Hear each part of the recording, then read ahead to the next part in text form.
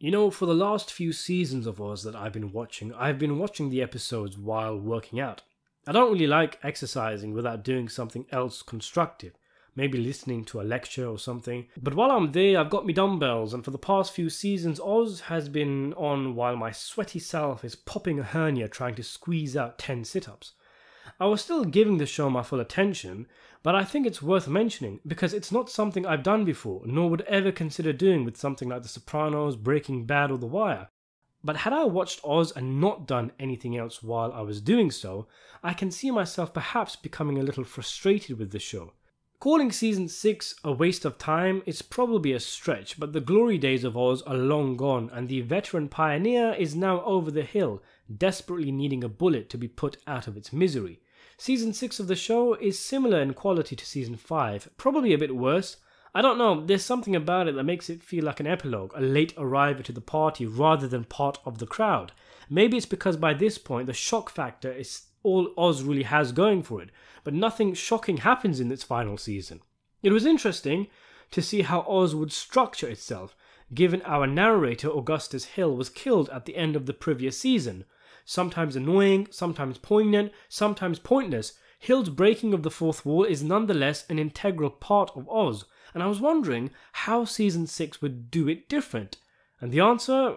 Well, they didn't do much different. He's still there, narrating as normal, except he tells us he's crossed over to the other side. That, and that each episode of the season features a special guest narrator, a character from previous seasons who has died, even guys like Dino and Shirley Bellinger, which was nice if ultimately underwhelming, as with many creative decisions in the show. I mean, why not have the narrating characters talk about things which are relevant to both them and the current story in the show, like Shirley. She was executed, and a lot of Season 6 deals with Cyril's execution case. Wouldn't that be a perfect opportunity for Shirley to weigh in on the death penalty, maybe her thoughts on how she felt about her own execution? Some of the main storylines of this season include, as mentioned, Cyril being sentenced to death and Ryan trying to appeal his case.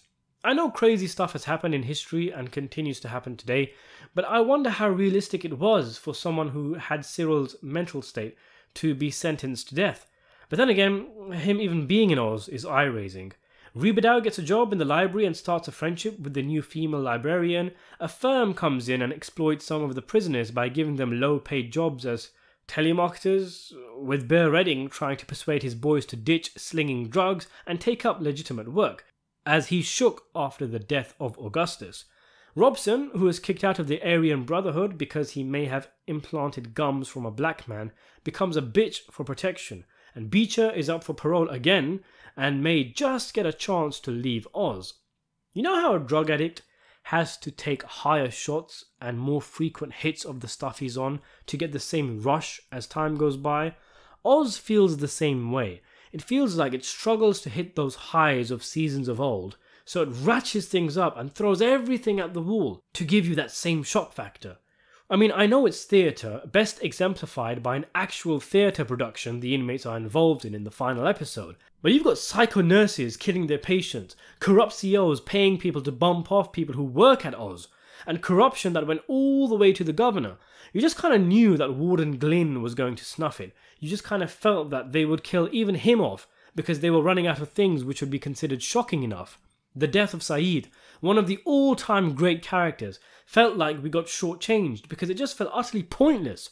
There was literally no point. It wasn't tied to some greater story. The assailant had no great reason to kill him aside from the fact that Saeed told him the universe will end in 1 billion years or something, and Saeed is quickly replaced by Arif.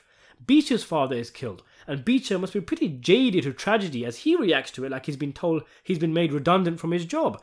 Remember when I said the character of Omar grows on you? Well, he just pointlessly dies too, at the hands of the same dope who got Saeed. Chris Keller gets it too, unsurprisingly. Killing him must have been one of the main reasons to bring him back after his exit in Season 4, although to be fair, they did give him a fair chunk to do when he came back. Schillinger finally gets his, but it's pretty underwhelming as it's a simple shank to the belly region that does him. I mean, isn't it standard operating procedure to get shanked every month or two at Oz? To think that's all it took to finally kill Schillinger.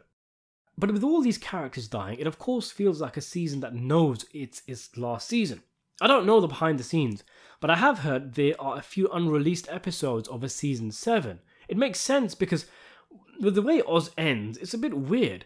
So many storylines went nowhere, and the most rational explanation is that there would have been further seasons. Burr Redding mentions to Ryan to use his mother's sin to his advantage in regards to a new inmate who used to be romantically involved with Ryan's mother. He doesn't understand what Redding means. Redding tells him to think on it, and this is literally never brought up again. There's a half-baked corruption scandal involving the governor, which goes nowhere, but felt like a real tease for a future season. Alvarez starts a romance with the dead inmate's wife. A new inmate, played by Bobby Cannavale, is introduced with ambitious plans to take over Emerald City, with the show ending like an episode later. Just loads of different things that didn't have an ending. In another show, maybe like The Sopranos, I wouldn't have minded, as that is a show where some storylines are tied up and some remain open, as is life. But Oz always feels a bit more serialized and episodic, so we're left shortchanged with many of the storylines.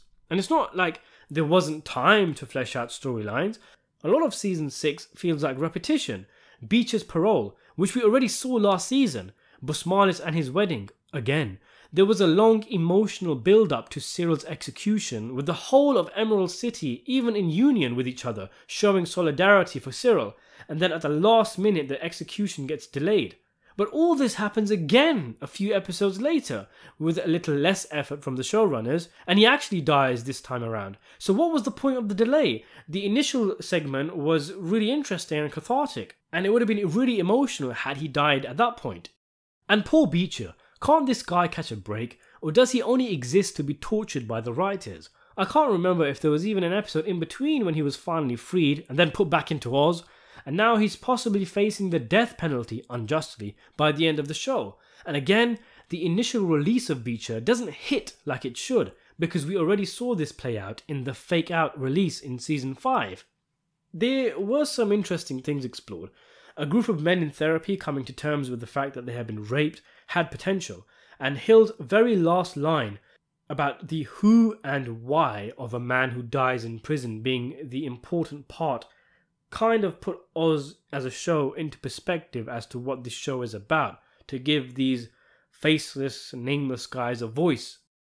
I feel like Oz is so desperate to make you feel miserable, it does so at the cost of its own stature.